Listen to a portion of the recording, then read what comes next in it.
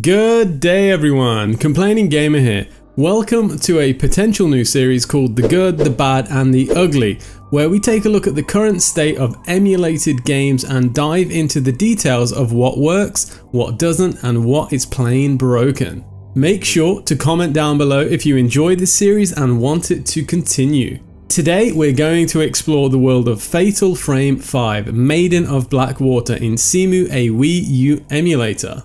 Did you know, in PAL regions the game is actually known as Project Zero, Maiden of Black Water. Project Zero, Maiden of Black Water.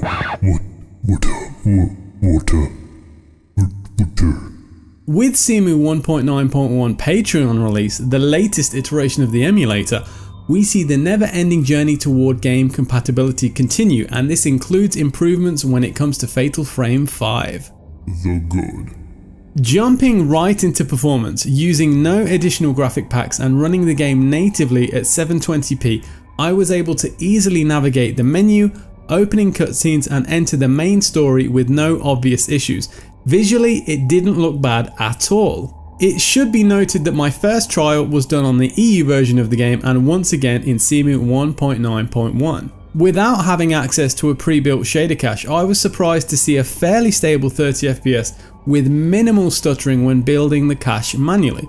However, it did not take long for obvious glaring issues to arise, which we will come to shortly. Other positive points revolve around fairly consistent cutscenes and a camera which can use the motion controls provided by the Cemu add-on Cemu Hook made by Raiko. I should note however that unless you're using a DualShock 4 controller, simultaneous gameplay and photographs are going to be extremely awkward.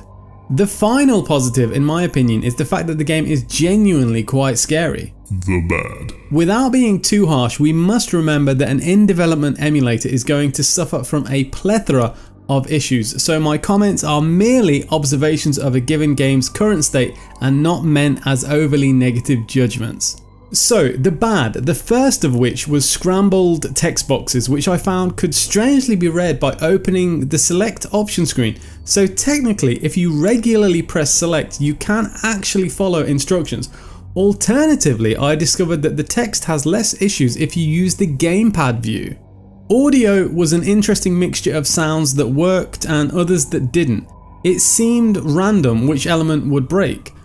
What would typically happen was ambient noise and atmosphere would be fine, but it would be accompanied by digital incomprehensible static, often but not exclusive to the voices.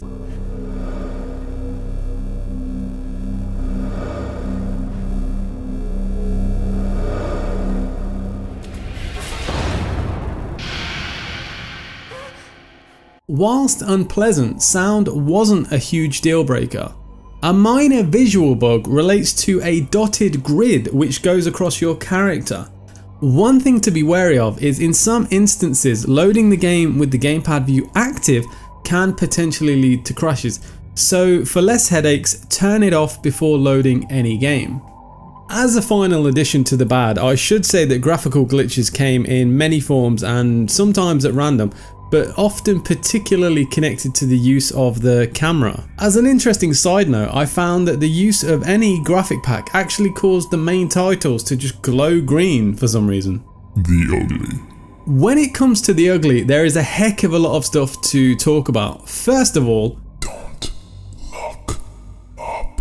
For some reason, looking at the sky would always cause the game to become unplayable. It would lead to a geometry-shaped disco dance at 1 frame per second and never recover. Not only that, the low FPS also somehow brought my computer to its knees, rendering it unusable. Now, the game is designed to be scary, but I'm pretty sure the developers didn't intend for these types of scares, which include terrifying moments from nightmare-inducing bursts of sound, as well as faceless people during cutscenes. Soft locks, hard locks, Kensington locks, warlocks are all a pain in the backside. Fatal Frame on Cemu is synonymous with crashing in the mansion after the photography tutorial. Now, I was under the impression that improvements had been made, but once I reached the mansion, there it was, as always, unable to get past. This started me on a mission to get past this section and nothing I tried worked until Funi, shout out to Funi on Discord, reminded me that changing CPU mode to interpreter in Cemu can sometimes help with certain issues. Guess what? It worked, but I now had to slog through 1 to 10 FPS gameplay, desperately trying to trigger the next autosave. The idea was simple: get past the broken section, autosave, then change the CPU mode back. Trust me when I say this was a painful experience, which I did indeed get through after unlocking a door with a key. Unfortunately, this was only a momentary solution until the next crash. At that point, I'd had enough and just turned it off. If you remember earlier, I said that the initial test was done on the EU version of the game, which was locked to trial only.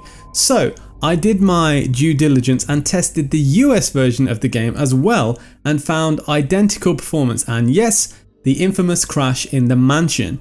The only difference being that the US version can be found with DLC, which unlocks the full version of the game.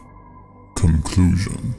In terms of readiness, the current state of Fatal Frame isn't great. In short, it runs, nothing more, nothing less. If you're willing to struggle through a plethora of sound and graphical glitches at 0 to 10 FPS in interpreter mode of Cemu 1.9.1, then this is the game for you. For those of you who aren't psychopaths, Fatal Frame is a definite pass for now, whether you play the EU or US version of the game.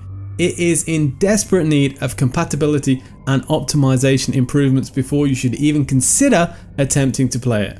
So there you go people, the good, the bad and the ugly for Fatal Frame 5. If you would like this series to continue, please leave a comment down below and let me know. If you enjoyed the content, remember to leave a thumbs up, it really helps out the channel. If you enjoy what I do and want to come back and see more, please feel free to subscribe. Other than that, I've been the Complaining Gamer. Take care, have an awesome day, and I will see you next time.